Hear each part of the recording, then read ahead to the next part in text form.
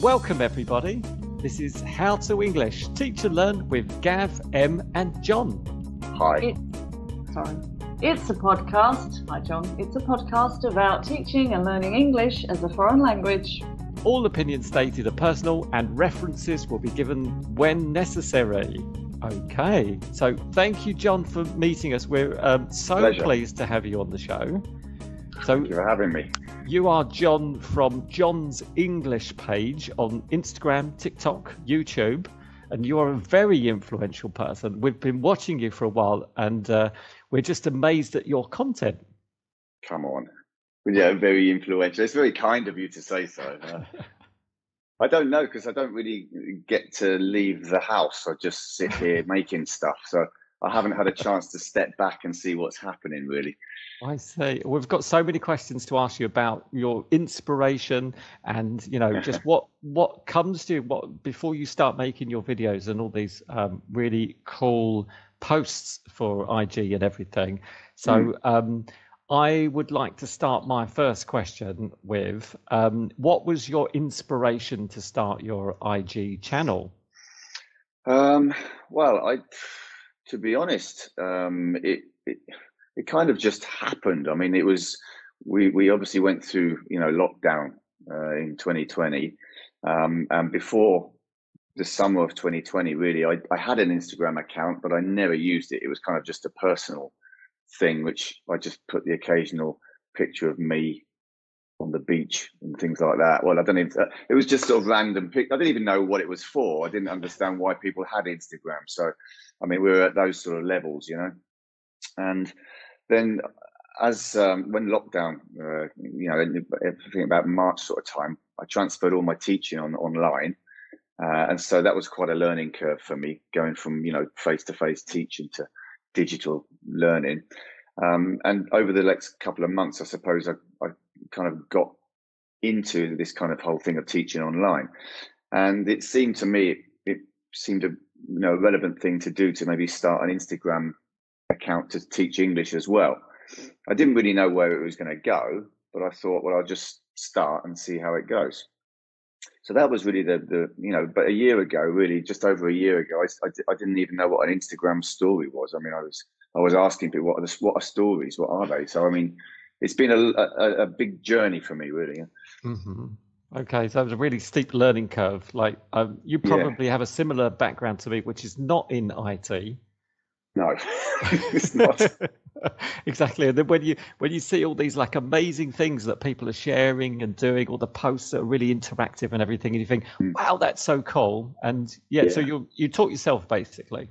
Yeah, effectively everything that I've done. I went through the whole thing of learning how to use, to make, presentable slides, and how to add my voice to them, and all of these things. It was a case of learning on the job, really. So there was nobody there to sort of help me. So we just sort of tried to get as much churned out as possible in the short term.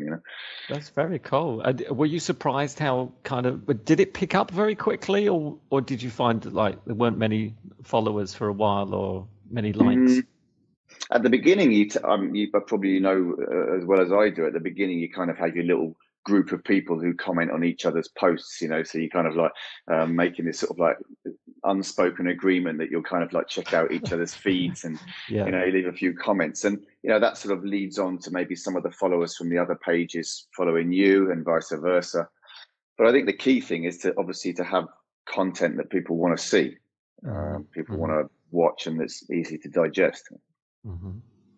Okay, so is that sort of simplicity that's we'll come to your post in a minute. I wish it was simple. the product is simple for them. Simple for the followers. Emma, have you got a question?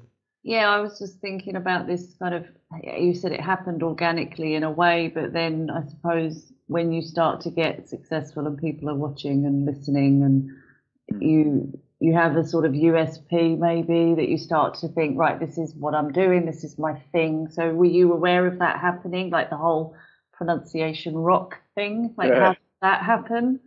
Well, I'm going to have to say, to begin with, I was one of my biggest inspirations, because I started off with just just posts really. And then I moved on to last summer, I started putting my voice on posts as well, which already for me was like a massive step forward. I was thinking, it's quite nerve-wracking really, putting my voice out on social media. Little did I know, a year later I'll be dressing up as a woman dancing around on the beach. But anyway, so things spiraled out of control maybe. But one of my biggest inspirations, I think, was Andy Dow from Parlour English, because I know he put a video out about just over a year ago, one of his first videos, and he said, this is me, I'm the face of Parlour English.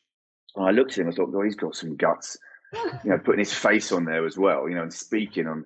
So that kind of pushed me to try and actually make some videos and to speak on the videos as well. But it takes a little while for you to find your character, your personality, especially on my page. Well, I don't know who I am half the time because I've got so many different characters, So, but even yourself, it's hard to find yourself because you don't quite know whether you're supposed to actually be yourself or you're supposed to some larged up version of yourself, or is it so the John that stands on Pronunciation Rock isn't really the same John that does a cup of tea with John, but but it's still me, but it's hard to explain that really. Yeah, I think we can say the same really with our podcast. It's sort of you lose yourself for a little while and then you kind of think, well, what is this person and who is this that I want to present to the world? But Andy, is that Gavin? Is that Andy? That is Andy. We worked with Andy. Oh, you've worked with him? Yeah, in Seville. Yeah, he's great. Oh, really? Yeah. Okay, cool. It's a small world, isn't it? Tiny little world. I thought you must have not known each other, but I mean, I've seen that you've commented on each other's stuff. I saw, a few months ago, so I knew that there was some sort of link there, but I didn't know you actually knew him. Well, I didn't realise that was Andy when I saw this Parlour Lounge, and I was like, that's an interesting name. And then actually, this guy's style is kind of familiar. And then eventually, as you said, then his face appeared. Like, oh, it's Andy. Wow. Okay. And I think also, there was definitely in your posts, there was a key moment, I think, and it kind of blew up. And I knew Andy was focused on it and a lot of others that I was sort of following. And I think it was the video you made of the robbery in your house. Mm-hmm.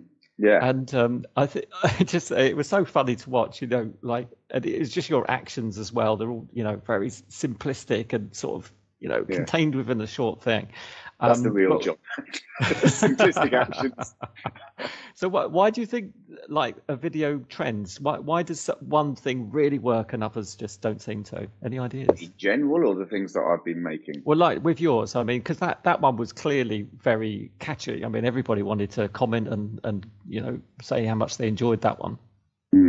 I didn't really think about that. I mean, because I didn't really understand how the whole thing worked. I just kind of thought I just want to make stuff that is going to be A, useful, and B, watchable. So, what can I do? I didn't know because I don't have a background in acting. I don't have a background in presenting. Maybe it's part of my character, but I've never done anything like that. So I was just experimenting with things, I think. And I'll admit I've got quite a good imagination. So, I mean, if I've got something I have to present, then I can probably come up with something. The limits are technically what we actually got to do it, because otherwise we're spending thousands on, props and stuff like that. But, it wasn't really a case of following any trends. I mean, as time's progressed, I've noticed that the posts which tend to get the most views tend to be reels, full screen reels on films. People tend to really like them, even if it's sometimes it's a bit soul destroying, because I'll sit and write something and I'll spend a whole morning trying to carve something out. And I think it's really clever and intelligent, and I'll post it and it'll get like half the number of views of one where I just cut a bit of paper and put a stupid face and put cut. So it's difficult to understand really. Yeah, I think definitely my favorites are the really simple ones where it's like you just pointing at something or you just waiting for something. For some reason they're really appealing. Yeah, I think they're easy to watch, aren't they? And also you don't have the language. I shouldn't be saying that if it's an English page. You don't have the language problem because people can just watch it, so. Yeah, well, it's that maybe passive learning as well, like because you see some people and they're quite heavy, the stuff that they're teaching, whereas others maybe want to just sit there and just be taught 1 or 2 words every few seconds. Yeah, I think it suits the format when it's one very concentrated thing that you're getting at, and it's sort of simple and easy to understand. I think that is a winner.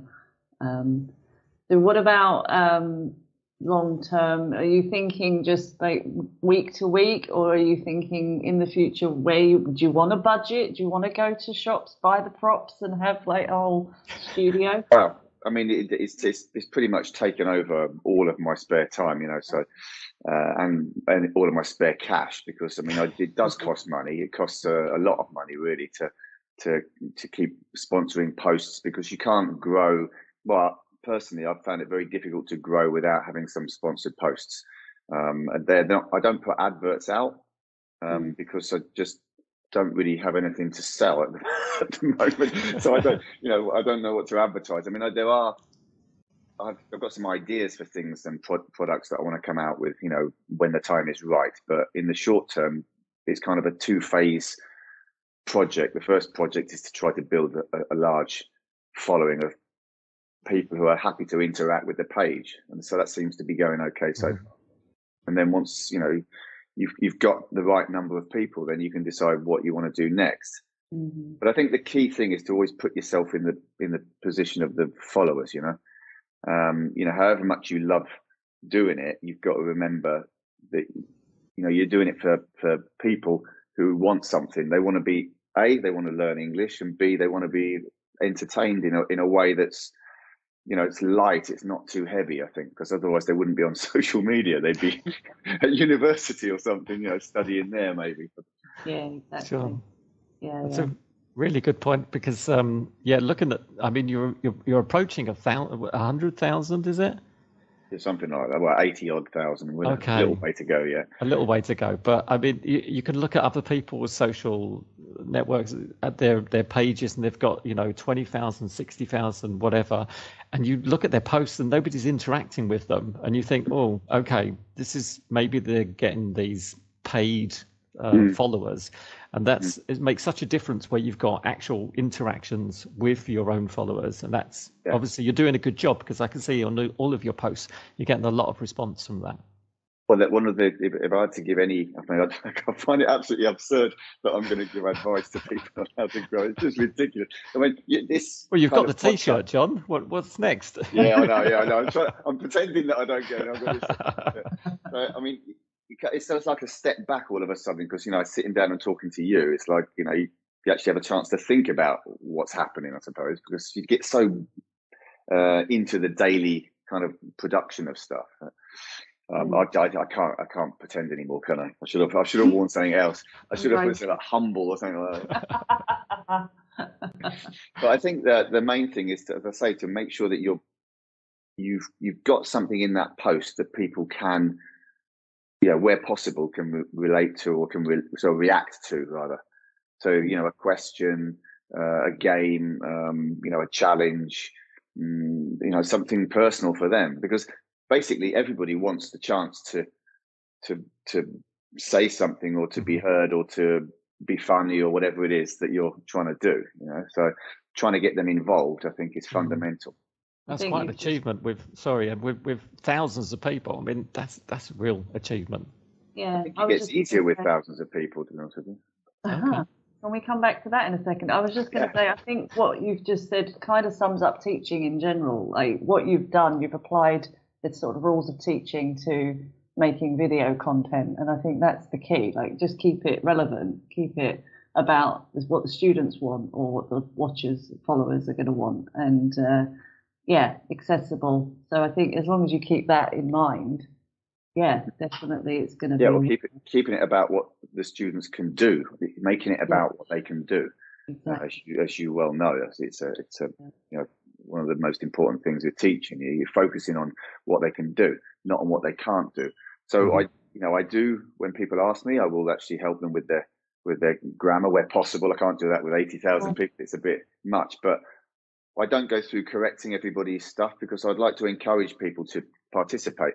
it's not all about being perfect with your English, with your or any language when you're learning it. It's about having a real reason to use it. And if you can create that on a page, then you're giving people a chance to actually use it. And people might ask me is this correct? And I'll tell them if it is. But yeah, I agree. I prefer to focus on the positives. Sorry, I just want to go back. How is it easier with 100,000 people? It's easier because you automatically get more interaction. So things kick off much quicker. If you've got 1,000 followers, which I had for quite a long time, then maybe you'll get a few comments, but you don't get many. So there's not much to react to. They don't react to each other so much. So I think the more that people you have, I suppose if you think of it as a concert, if you've got a big stadium full of people, you're going to get a bigger feedback than if you're doing a local gig. Although a local gig could also be very good, don't get me wrong. Maybe if you've got fewer followers and they're also very interactive, which is the key thing really, rather than the huge number. I mean, you're going to get loads of literally dormant followers who maybe don't participate. So, it's not a realistic number really. I think it's how many actually participate. Okay, I'm going to change the topic now. Tell us about Alan. Well, Alan came into my life, I suppose, last Christmas because he was. I went to this sort of animal sanctuary, and there was this. They only had one kitten there, and I saw him. I thought, well, we'll take him home and give him a home. So he's kind of made himself at home very quickly, and he's taken over now.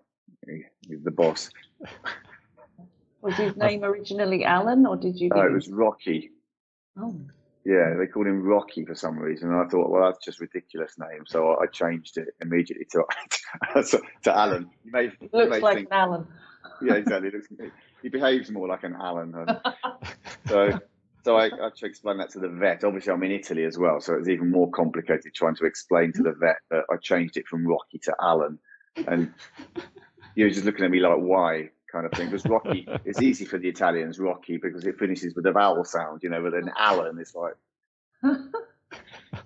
Oh, that's the best story ever. That's wonderful. But talking about pronunciation, does that affect some of your activities or the videos that you make when you do the pronunciation videos? What do you mean? Do you think about your Italian students, or are you thinking about what kind of typical mistakes that international students, or what's in your mind then? Mm-hmm.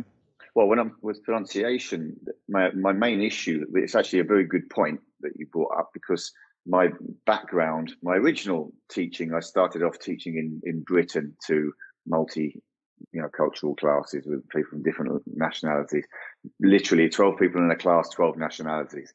So originally I used to teach to all sorts of different people from different languages, sort of mother tongues.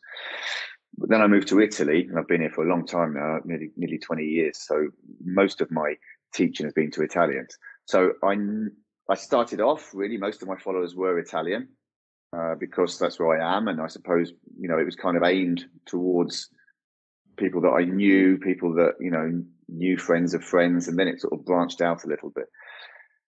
But most of them were Italian. And I put a couple of Italian posts on as well, like differences between Italian and English going back a few months. So it was kind of aimed at Italians, but I decided that I didn't want to just do that. I love Italians and I love teaching Italians, but I thought, there's a whole world of people out there. So, but this is a very good question, because obviously my background is really mostly Italian, teaching Italians. So a lot of the problems that I encounter, all of them really, are, typical Italian pronunciation problems, but not just pronunciation, also grammar. Mm-hmm.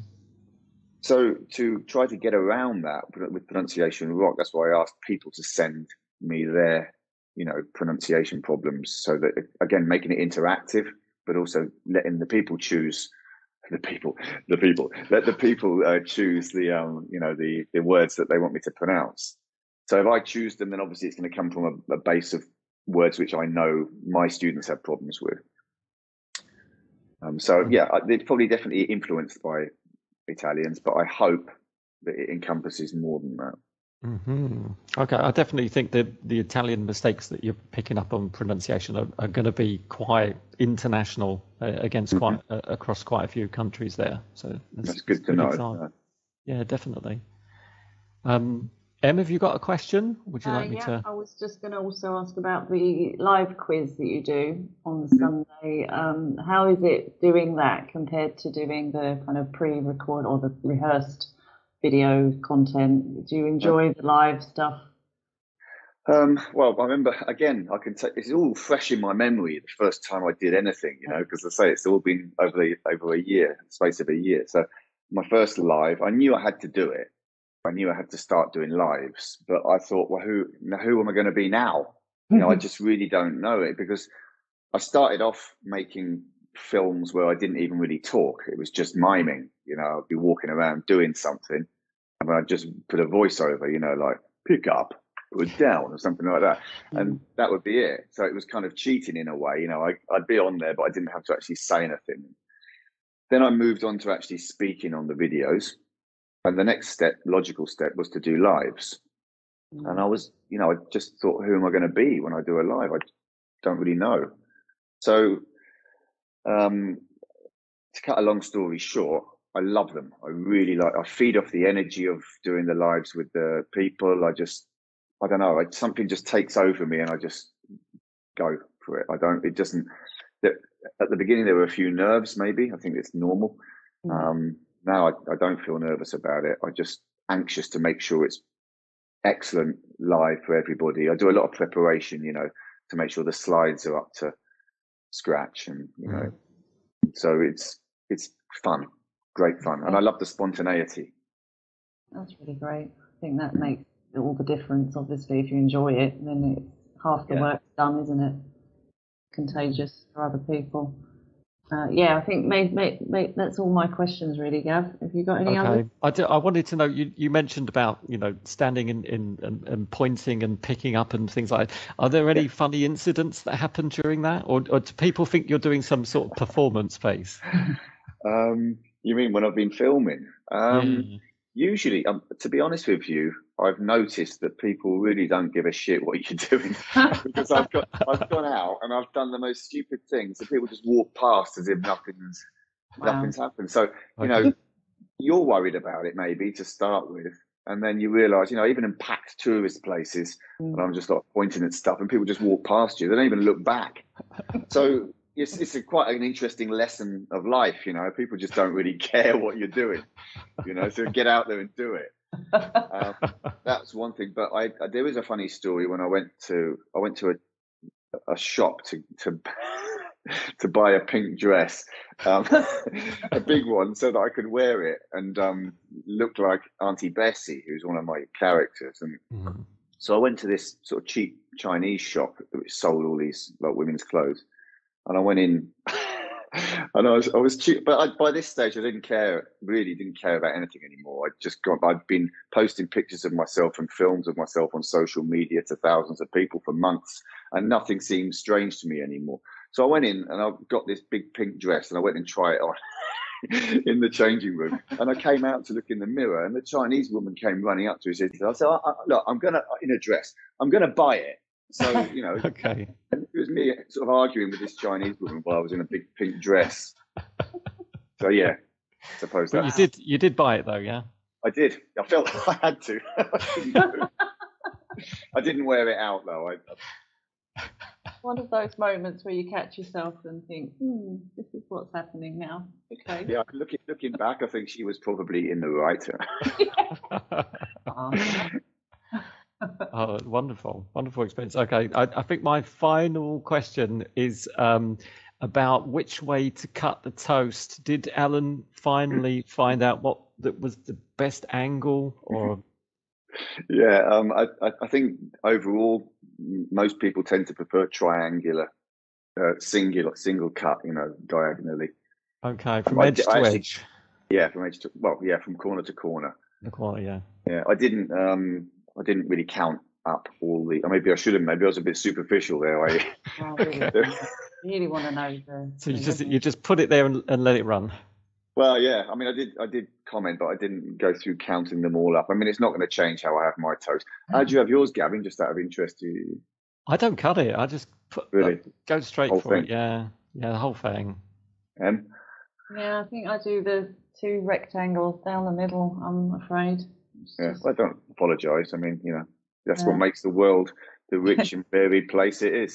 Yeah, there's something a bit sort of dangerous about the corners when you cut it corner to corner. It's just so angular. Dangerous. It Yeah, depends how long you leave the toast in the toaster, I suppose. Okay, that's absolutely brilliant. So thank you very much for your time, John. I feel that Pleasure. we've got some really good hints and tips for how we can improve our social networks and continue to get more and more influence over the world until world domination, obviously, same as you. And you guessed there first. Good luck with your drive to get to 100K. I'm sure you're going to have all of those followers soon. So good luck with everything. Thank you, John. Thank you, both of you. It was a real pleasure. And so everybody check out John's English page. Do you prefer them to go to Instagram or TikTok or YouTube? Where do you want to send them? Instagram is the main one. That's where I started. TikTok was a kind of a side venture, which just suddenly I had a viral video of me skipping through a park and with Michael Jackson music, and then it overtook everything that I was doing. So that it was a side hustle that kind of spiraled out. That's another story, but so yeah, Instagram. Yeah, I've got. I'm trying to get a foothold in YouTube as well, but it's as you well know, it's difficult to produce stuff in different formats for maybe one day I'll start doing that as well. But Instagram's the one. Fantastic. All right. Thanks very much for your time, John. Thank you. Take care. Thanks a lot. Bye-bye. Bye. Bye. What a nice chat that was, Gav, and what a nice chap John is. John is a very, very nice chap, and that was an absolutely delightful and insightful conversation, Em. It was, Gav. So, I think it's shout-out time, isn't it? It is. Cue the music. Starting with Karen, English teacher. Thank you very much. Walking languages. Ingles_com_Leah.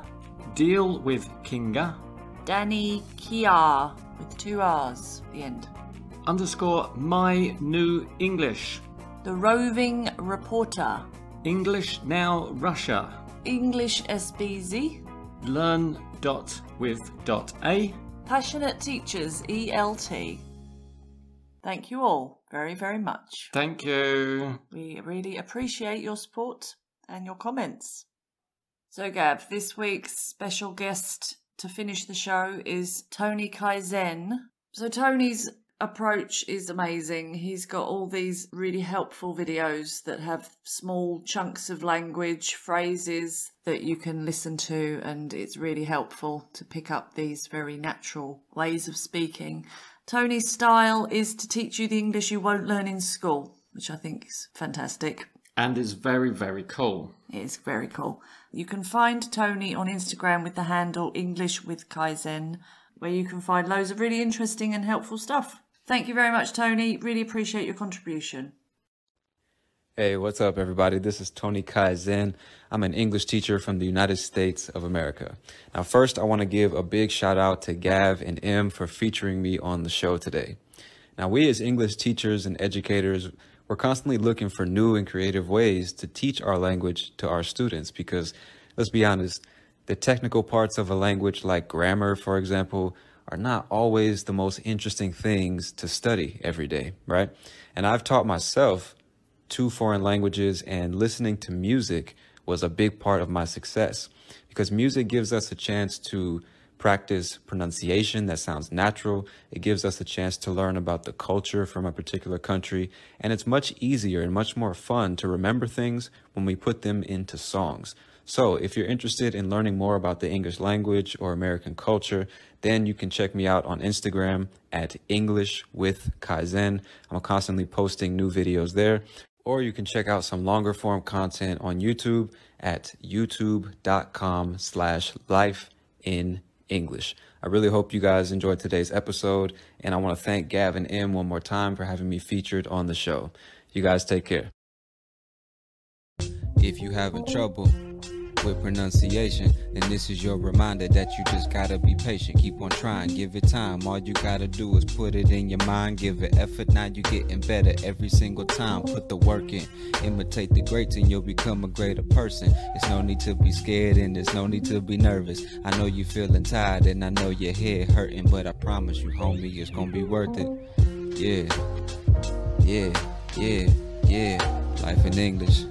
If you a real one, then you know it ain't by where you at, it's who you with. You don't gotta cross the globe to learn a bunch of languages. All you really gotta do is find a partner that's legit, then get them on the phone, dog. Don't send no fucking messages, that's wasting time. Keep your mind on your language and your language on your mind. Gotta speak, read, listen, and scribble on the lines. Don't overcomplicate it, man. This message here is simple. It's Tony Zen with the Kai in the middle. Yeah.